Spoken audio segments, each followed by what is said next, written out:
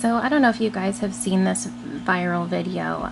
This guy he was proposing and he drops the ring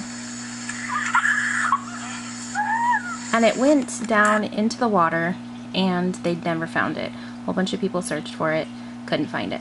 So I, on Facebook, am part of the metal detectors group because I love metal detecting, and I saw this picture and I was like, that looks like the bridge.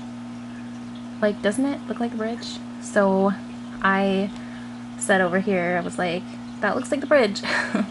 But yeah, so it turns out the guy said maybe it is. So I sent a link and it is. It's the frickin' ring. It's incredible. So I assume this guy is going to give a ring back to the couple, but I was pretty excited. Woohoo! Happy ending.